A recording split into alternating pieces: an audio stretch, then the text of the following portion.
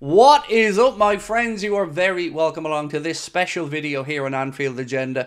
Rather than talk about this summer's transfer window all over again, what we thought we'd do is spice it up a little bit. We're going to bring you 5 transfers that almost happened for Liverpool Football Club but didn't quite get over the line.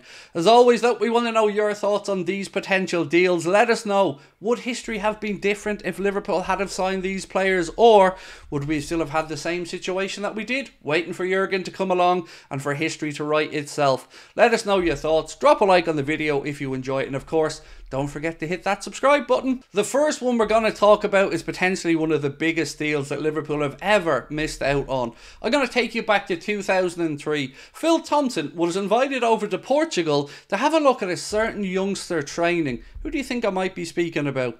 It is, of course, Cristiano Ronaldo. And would you believe that back in 2003, Liverpool could have signed Ronaldo for a very, very minuscule £4 million? I'm not joking, £4 million is all it would have cost. Now, the sticking point, well, that came when his agent wanted £1 million tax-free for Ronaldo as a signing on bonus.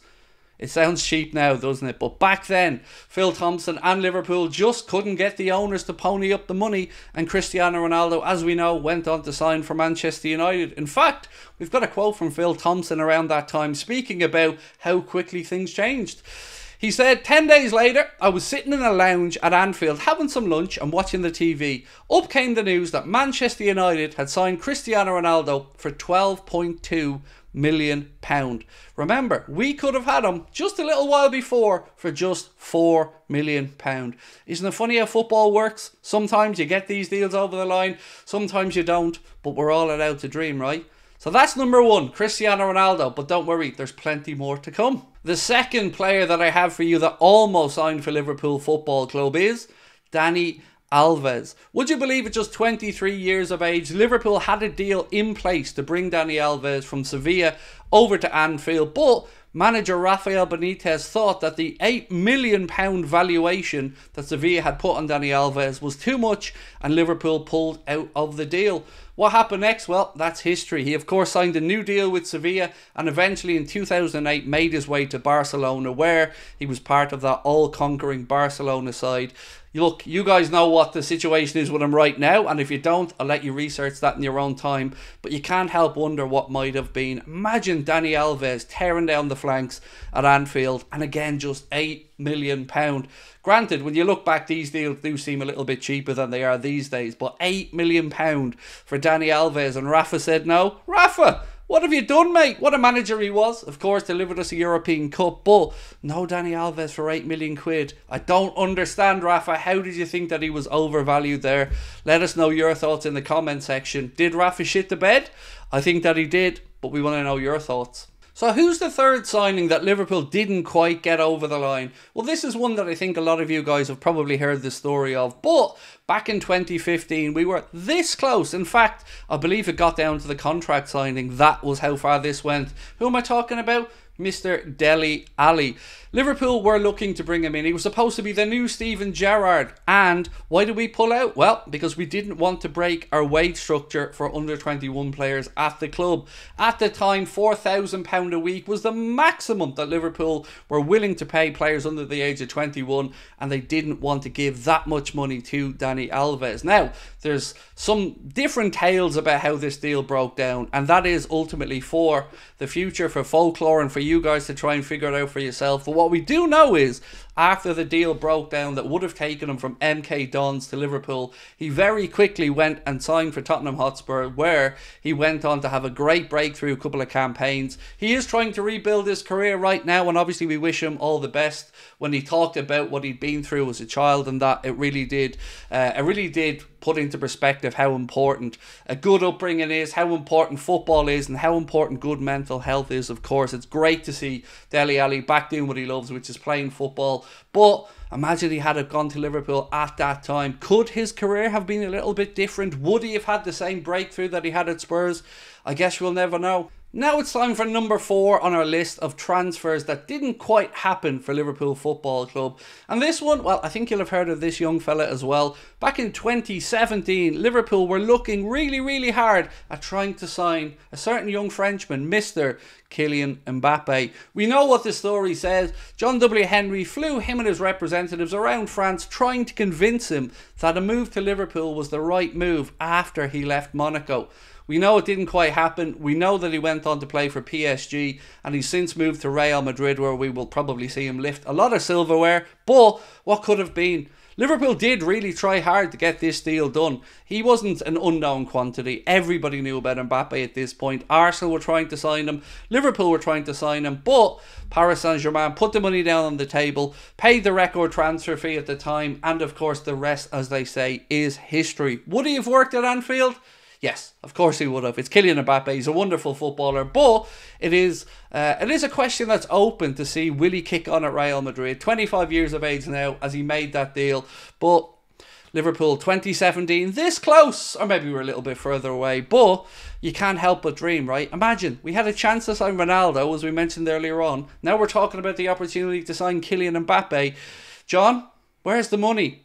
We wouldn't have had to say that, John. We wouldn't have had to have those conversations if Kylian Mbappe or Ronaldo was brought in. Well, I can't really blame him for Ronaldo, can I? That was before his time. But Mbappe, you spent all that fuel, John. You brought him round in the private jet and you couldn't close the deal. Tut-tut, John. Tut-tut. Maybe this summer? Maybe? Probably not, right? Anyway, one more to go. So who's the last name? So the last player on our list of 5 transfers that didn't quite happen for Liverpool Football Club is probably the one that I wish happened the most. Many of you guys will of course look at Cristiano Ronaldo or Kylian Mbappe, but this player for me is one that I've had the height of respect for throughout his entire career, even with where he eventually ended up. I am speaking about David Silva. What a player he was and what a player he would have been for Liverpool Football Club. In 2009, when Liverpool were tasked with finding a replacement for Xabi Alonso, Liverpool could have had David Silva for £30 million from Valencia. We didn't pay the fee. Manchester City did. Who did Liverpool sign? Well, we went in and we signed Aquilani. Do you remember him? The little prince from Roma, Alberto Aquilani, who was injured when we signed him and pretty much stayed that way most of the time that he was at Liverpool Football Club. He played just 28 times for the Reds before moving on, and I can't help but think what could have been if Liverpool had have signed David Silva. He won 4 Premier League titles with Manchester City, probably wouldn't have won as many with Liverpool, but I would have loved watching him. He's one of my favourite football players of all time.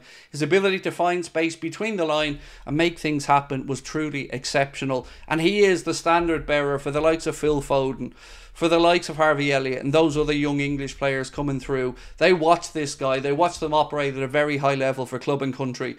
And this one annoys me the most. Of all the deals, this one we really should have gotten done. David Silva was a generational talent. Manchester City fans got to see him in their blue shirt, winning titles, and I would have given anything to see him play for Liverpool Football Club. Now, I've got to say, I know we're talking about only 5 here, but I want to throw in a 6, just a personal favour. While we're talking about players that nearly signed, I want to give you just one player that I wish had have played for Liverpool. Little bit off the wall here, but I wish that we had have seen Thierry Henry in a Liverpool shirt. I've often spoken about this. As an Irishman, well, I've got very strong feelings about Thierry Henry and his handballing, but I would have loved him at Liverpool. I think he is the archetypal Liverpool type forward. He would have been amazing. He's my dream signing. Him and David Silva are the 2 players that I've always wished that Liverpool had signed, but only one of them, David Silva, was a potential for us. Obviously, Thierry Henry had a great career at Arsenal, but for me, he's a player that I would have loved to have seen in red. So, I want to know your thoughts now, my friends. Let me know on those 5 players that Liverpool quite couldn't get over the line. Which one of them would you have liked? Are they all realistic? And who would be your dream signing from the past to come into Liverpool? Even if it is like me playing fantasy football and wishing it was Thierry Henry. Really looking forward to reading your comments. Don't forget to drop a like on the video as well. We do appreciate your support here on the channel. As you're watching this, it will be my day off, hence this video. But we will be back with live content soon. Again, don't forget to check out the Anfield Agenda Clips channel. You can use the link in the description, or you can click the QR QR code in the bottom corner of your screen. Give that a scan with your phone and that'll bring you straight there. It's closing in on 30,000 subscribers and we really appreciate your support.